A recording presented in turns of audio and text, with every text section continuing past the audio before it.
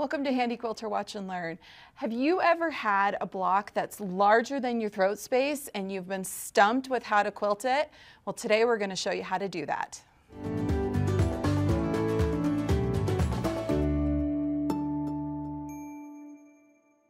I'm Kim Sandberg, studio educator here at Handi Quilter, and with me today is Kristina Whitney, another studio educator here at Handi Quilter. So Kristina, you've got a big block today, and we've got to figure out how to quilt this. Yeah, are you going to sing the song for us? No, I'm not, but you guys all know the song we're thinking here. I like big blocks and I cannot lie. You go, girl, you go. Our maturity level is dropping. Okay, yes, I have a very large block here. Yes, you do. And I love this block in here. This one is actually bits and pieces left over from the quilt that's hanging here behind us, isn't it? Yep, and this is the Alaska quilt from Laundry Basket Quilts. And I had a bunch of extra pieces because I didn't count very well. And you know, when you're chain piecing, and so I ended up with some extras, and then I had some extra fabric.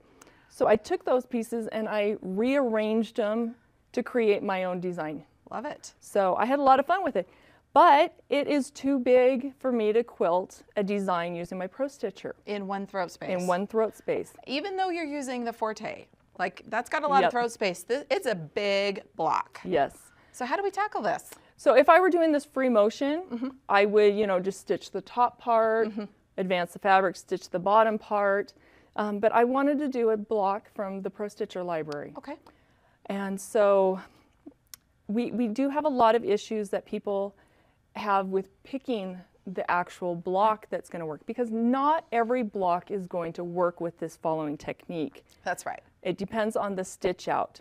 So the main thing that you're needing to look for in your design is a design that will stitch the top half and then stitch the bottom half. Okay. Some designs will stitch one direction and then come down, stitch over here, and then over here, and then up here, and they kind of go all around the place. Yeah. You need it to go in quadrants so that you are able to stitch it out without having to go back and forth and back and forth and back and forth. Right, right. Okay? Okay. So what I'm going to do is I'm going to bring in a design. So let's bring the machine over here. Okay. And I'm going to show you the design that I originally picked out. It is in the Anne Bright folder. So this is on Pro Stitcher Premium. Okay. And it is called the Denali 8W block. Okay, and Denali, how fitting with the Alaska. This is remnants of the Alaska quilt. Yes, exactly. Okay, so that is the block that I was going to stitch out on this. It's not going to be super dense, which is perfectly fine with me because I want the piecing to be more the focus on this one. Right. But if I go to my Pro Stitcher tab in New Start and End, I'm going to just use this scroll bar or my up and down arrows so we can see the stitch path. Okay. So if I start coming down, you'll notice I'm in the bottom left-hand quadrant. We start watching that little green bullseye. Looks like it's bouncing around there on the left side of the block. Yep, so it's in the top left. Oh, now wait right. a minute. We just crossed over. Yep, we're over just on like the you're right. Saying. Yeah. And then we're back down to the left. Oh, wow. And then over to the right and to the left. So this is not an ideal design to use. Right. But I did figure out a way that I could change this design using Pro Stitcher Designer. Right. So I'm going to walk you through the steps of moving that start point, like taking a section of the design out and connecting it in differently. Perfect. So that I can stitch just the top and then just stitch the bottom. I've chosen the design that I want to use in my oversized block, but I've noticed some issues with it, that it's not going to stitch out half the design and then let me advance and stitch the other half. So I'm going to go in and make some changes to the design to kind of override where it's going to start and stop stitching. Now, just a reminder that there are many, many ways that you can do this. I'm just going to be showing you the way that I did it on this particular block that I worked with. So the first thing I did was bring in my design. It's in the Designs folder, and it is under Anne Bright, and it's called Denali 8W block. I'm just going to drag that onto my screen. Looking at my sequence view, sometimes when you bring in a design, if you open it up a little bit more here, you'll get this little icon that looks like the Z, and it says it's manual. If you come across that, just right-click on it, select it first, and then right-click, and then we're going to go to Convert Outlines. At this point it has stitches, so I just want to show you how it is going to stitch out. So I'm in my Preview tab, Stitch Out, and I'm just going to click and drag this across here. So it's starting down at the bottom and then doing this top section, coming across and around. So it's kind of all over the place. I notice though, I'm going to go backwards in the stitch out here. I notice that at this point right about here, I have that whole top section stitched out, but I've got this section down here at the bottom. What I'm going to do is go into this point right here, and I'm going to force the software to recognize that as my new start and end point. So to do that, I'm actually going to go in and change this to artwork. So I'm going to right click to turn off my stitch out, and I'm going to select all the items and change them to artwork. Let's open up our sequence view. I've got a whole bunch of pieces here. So I'm going to take all of the pieces and I'm going to tie them together to make it one unit. Okay. Next thing I'm going to do is come over and I'm going to zoom into this section right here because that's where I want to force that new start point. So let's choose our zoom tool, drawing the little box. Excellent. Next thing I want to do is select my reshape or shape tool, and this is the little anchor point that I want to split apart. So I'm going to drag that over just to get it out of the way so I know what I'm working with, and I'm going to right click on it and hit split line. You'll notice now that this top section, let's actually zoom out so you can see a little bit better, this top section is on its own now, whereas the rest of the design is all together. Okay, so let's zoom back in.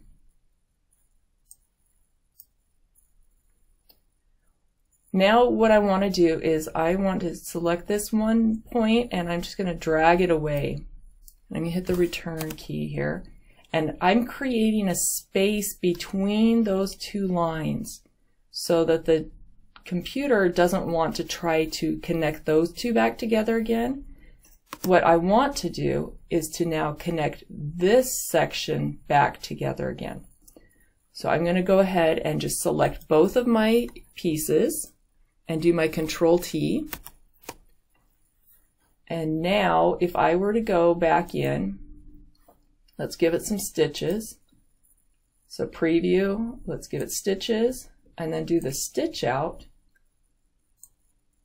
It's going to start where I want it to start. It's going to stitch all of that top section.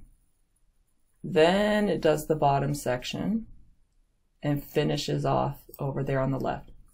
Now I know people are freaking out that my design's all messed up over here. That is fine.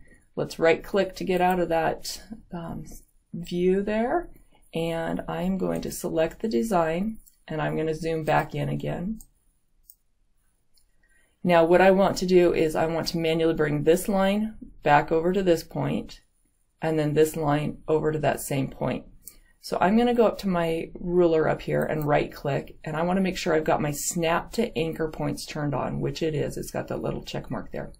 Okay, so now when I select my design and go into the shape tool, I can click on this little anchor point and just pop it right over there. Click on this point and pop it right over there. Right click and let's refresh and let's go do the test and see how it stitches out. So select the design and stitch out. I'm just going to drag this along. Look at that, it's stitching the whole top, stitching the whole bottom, and all the pieces are in place. So the next step that I'm going to do is go to the File tab, do a Save As, and I'm going to rename that design. We'll name it Oversized Block.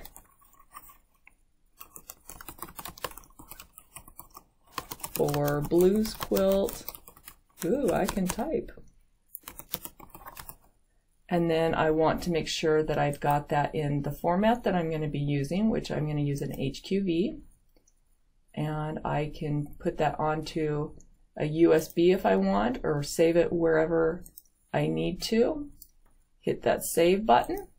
And now I've got my design ready to take to my Pro Stitcher and stitch out on the oversized block.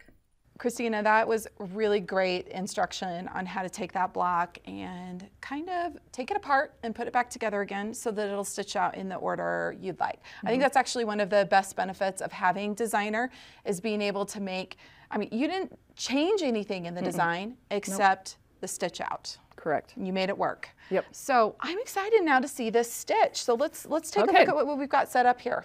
Well, first thing I'm going to do is remove my basting stitch. Yeah. So remember back at the beginning, Kristina basted all of this because we're working on it in little chunks going back and forth. Really important to always pull out those basting stitches. You don't want to just quilt over the top of them. That can cause some of its own issues. And I'm only removing the basting in this top section. So when I get to the bottom section, Kim, you're in charge of making sure I remember to take out that other basting. I will do that. Oh, look, there's a little section there. And you use basting thread that blends, and so it's a little like a scavenger hunt. And do we have to grab? Let's grab. I pulled them all up when I pulled the top up. Oh, there was one right there, and one right there in the middle. There we go. Oh, I'll grab the scissors and we'll clip that one. There's always one, right? There's always one. There we go. Yep, I think we're good. Okay, so I'm going to bring the machine back on over here. Now, I'm going to bring in the design. I brought it over from a USB. Okay. So I'm going to close down the C, and then I'm going to open up, I think it's on my E. And then I have to find the right design. I think it's, is it that one? Yep. Sorry, the design was covering the name. Okay, so now you'll notice that my start and end point are on the middle. Right. It'll stitch the top left, stitch the top right, and around. Cool. Let's just double check that and make sure nothing changed on me. Stitching the top left, top right, it kind of goes back over to the left. I love that. And then to the bottom.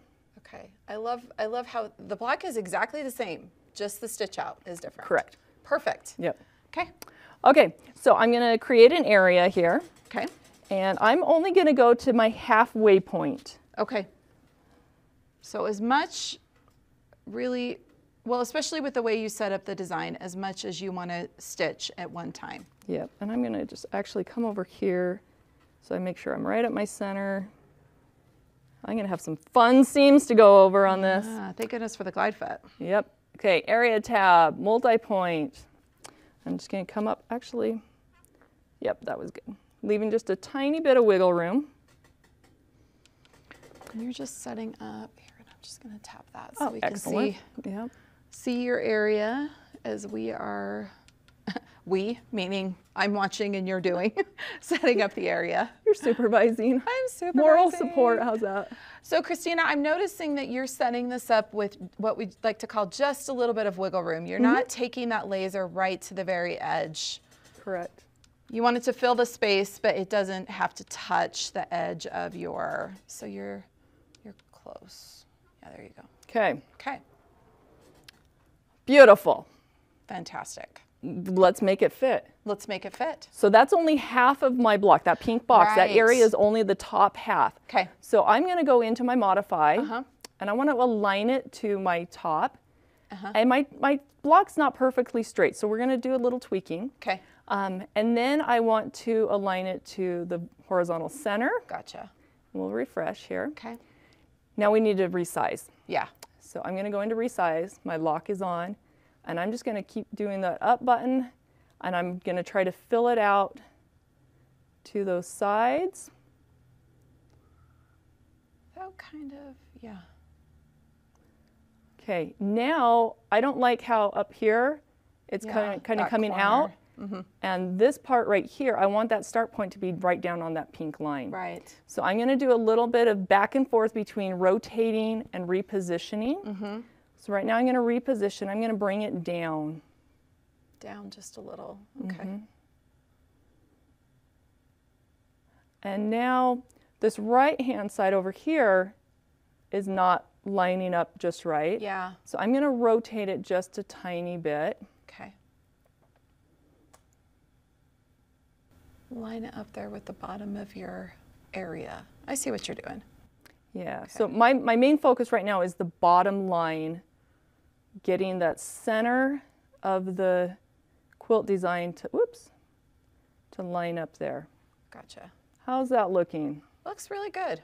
I was going to say, let's take the area got off that so we can see center. better, but then we won't have the area to compare it to. So. Well, I know for me, what I tend to do is I will bring and actually put the machine right at the center of that quilt, and then I can use the crosshairs to make sure and kind of look at it and say, okay, do I have that lined up at the center? Yeah, with It's kind of, I know. the quilt's moving because it's it's right on little, that seam. Yeah, So it's close though. maybe drop it down just a tiny bit. Yeah. And we're going to call that good.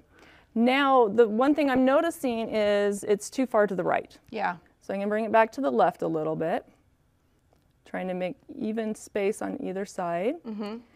And then the other thing I'm noticing is the gap on the left and right is about the same, but it's not the same on the top. No, I was just noticing that you're actually, it's looking like you're probably a good ½ inch down from the top at least. Yeah, so let's go back to the resize. I'm going to turn off the lock, Okay. turn the height on, and we're going to increase that just a little bit. Right. So I'm pretty happy there. I think that looks good. It's going to fill the space, and this is a big block, so the Yeah. quilting's not dense. It's not like you're trying to hit any specific points. You Correct. just want to fill the space. Exactly. I think it looks good. Yeah, and when I was picking this design, I was also trying to keep in mind I didn't want to hit the center Okay. because there is a Right. big, huge seam there. Yeah. And I did want it to fill out all the corners. And the quilt has these diamonds going out towards the corners. So I wanted a design that had some kind of a shape going out toward that corner to kind of emphasize that. So we'll see how this turns out. Yeah. Okay, the next problem here that I see is that if I say stitch, it's going to stitch and then I'm going to be hitting my bar. Right, and we don't want that. So what I need to do is I need to change my end point. Right. So we're going to go to the Pro Stitcher tab, New Start and End, and I'm going to refresh so we can see this whole thing. Okay. I'm going to use my end column, and I'm going to use the up arrow, and this is my segment. Yeah, design points. Yep, so I'm just going to go through. Anything that's below that pink line, I don't want to be stitching right now. Right. Whee! Maybe I'll use the scroll bar a little here, speed things up. Not a bad idea. Okay, let's go back to these now, just so I can be really accurate. Make sure you hit that exact center. Yeah. So it's very important that you understand the stitch path Yes. and which way you are going. Oh goodness, I should have done more scroll bar. Let's Well, do more scroll bar. Who knew? It's just the way the design was created. Oh, then it's going to Okay. do all that stuff. You keep going here, We're getting close. doing that inside. Okay, we're almost there. Okay. Promise? Oh, now we went up to the next Okay. quadrant. Okay, so Tells now, you, which tells you, I'm pop gonna- back down. yep, I'm gonna come back down. Oop, too far. You're actually Right going to there. have that right over it. So you notice here in the end, it says 718.51. So Move that over. a that's little. your stitch amount. The tools we use. Okay, so I'm gonna start at 0 stitches. Right. The machine is gonna stop stitching at 718. It's gonna Right. stop halfway through the design. Perfect. Okay, so let's go ahead and stitch that out. And once we get to the end, the machine is gonna stop. Perfect. And I'm gonna have it do a tie off because I'm gonna do some other stuff. But you could turn the tie off. Right. We'll talk about that in a minute. Okay, Pro Stitcher, quilt, run, proceed. Now what thread are you using on this block? This is, again, micro quilter thread Okay. from Superior Threads. It's the 100 weight.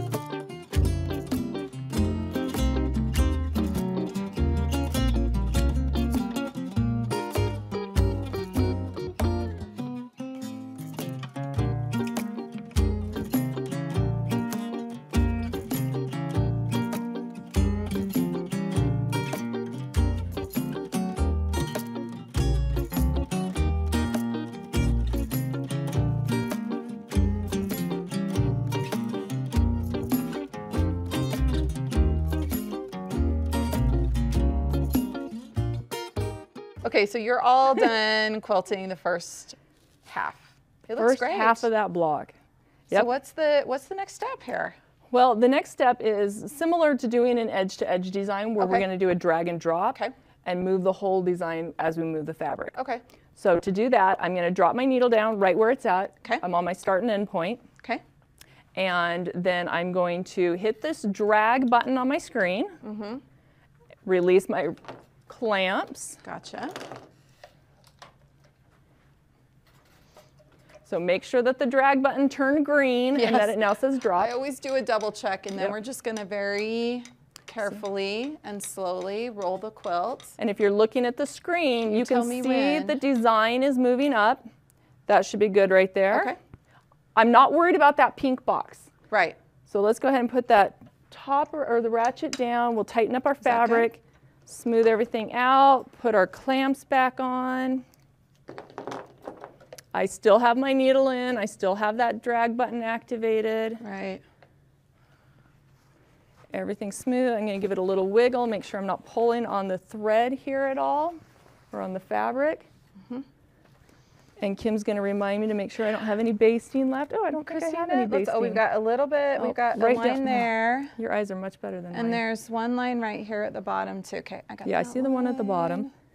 I haven't cut the bottom thread, so those might try to pull out everything else. Do you want to hand me the scissors? I'll clip. That's how you get your squats in while you're quilting. How many educators does it take to get your basting stitches out? In this case, two. Okay. Okay. Ready to move on. Ready to move on. Okay, I am going to now hit that drop button. Okay. My design is lined up with the top half. I can now lift up my needle. Right. And some people, depending on the block and how accurate you are, you can even just skip this next step and just leave the threads connected. I want to be as accurate as I can on this one. So I am actually going to break my threads or pull up my bobbin thread. And you did tie off there, so correct. You're good. Yep. So I'm just going to snip that real quick. Okay. Now I mentioned that pink box, our area box that we've got right now, that was from the top half. Right. It's no longer valid. So I'm going to go to area and clear. And I'm going to hit this base belaying button just because it was still active. Okay, so now what I'm going to do is I'm going to go up here to my start button. And horizontally, I'm at that start point, but I'm going to look vertically and just give my little bit of wiggle room with the actual piecing. So I'm looking at the quilt top here, and I'm going to do a multi-point. Okay. And I'm just going to do the same thing that I did on the top half, but I'm going to do it for the bottom half. Create an area with that little bit of wiggle room. Yep, just a little bit, just like the edge of the hole on the glide foot is. It's a good measuring tool. It is. And this is where it really pays off when you're creating an area to take the time to be precise. Okay, so I'm going to go to my halfway point. I'm looking at the screen, kind of, and right about there. Good. Okay. Okay. So now looking at this, I've got a couple concerns with this bottom right-hand section. Yeah, that's outside your area just a little bit. So what I'm going to do is I'm going to bring my machine over, and I'm going to just go ahead and drop the needle in my start and end point. Okay. Because that's going to be where I can always come back to. That's going to be my home base, I guess you could say. Okay, I'm going to shrink the height of the design just a little bit. Just a little, okay. So modify, resize. I've only got the height turned on, and I'm just going to make it a little bit smaller. Now I could rotate it a little bit, but that's going to impact that top half. And how it'll line up across the center. So I'm not going to really worry too much about rotating. I am going to take it one smaller. I've got a little bit extra gap on the bottom left than I do on the bottom right. But again, riding by on a horse, you're not going to see it. Well, when this is, I mean, this is a quilt that you're making to be used to. Yeah. It's not like it's going to be a show quilt. So I'm going to say I'm happy with that. Looks good. We're going to call it good. I'm going to baseline it. Okay. Okay, now I'm going to lift up my needle just to be safe there. I'm going to go to the Pro Stitcher, new start and end. And when I baselined, my end button got switched all the way to the very, very end. So what I want to do now is move my start point to that midway where I ended. Right. So if I had recorded the number of the end, I know what it is. it was like 7 something. It was 718. But Just it had put in just put in 718 and see how close it gets you, and then oh, look at that, you're just gonna have to move it a little bit. I think it was, so now if you move it back up, yeah. No, oh, okay. You just bounced over it, yeah. Well, and I intentionally bounced over it to make sure that I knew for sure correct which way it was going. Exactly. So that at least got you in the ballpark. Yep. Perfect. Yeah. Okay. You could also use your auto button, but there's so many different times it goes over. There's a lot of points that meet up right there too. Yep. Okay, let's go ahead and I'm going to refresh to the area so we can see this a little bit better. And I'm happy. I've baselined. We're going to go ahead and stitch it out. So Pro Stitcher, quilt, proceed. And we'll watch the second half of this gorgeous design stitch out.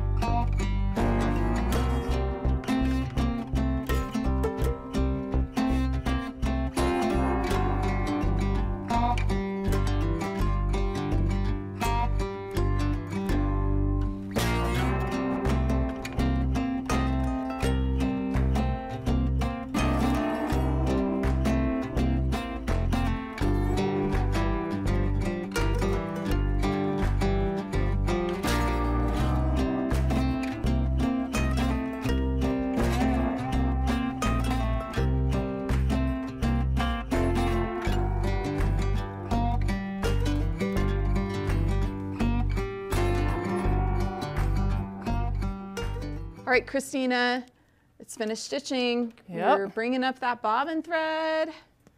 It looks so good. Kristina, I love the way that this block turned out. I am happy with it. The quilting is just blends, and because this block really is about the piecing. Yeah, this is one of the more intricate blocks for the whole quilt, so I really wanted that to kind of stand out a little bit. Hopefully this answered the questions that you have about how to make a design work in that really, really big block that you've been dying to use, but you're wondering how you're going to quilt it because it doesn't fit in your throat space. It's all about changing your start and end points. Drag and drop, stitch out one part at a time. Make it work. That's it in a nutshell. Exactly. So what is going to be the next block in this blue series? We are going to do a little bit of grid work and continuous curve. Oh, some of your favorites. So we'll do a few blocks, but yeah, we're going to work on that technique next time. Awesome. Well, be sure to watch out for that. And for more great quilting content and ideas, be sure to give us a like and subscribe. And remember that we have a new video premiere every week at noon on Tuesdays, Mountain Standard Time. Be sure to join us again next week and have fun quilting.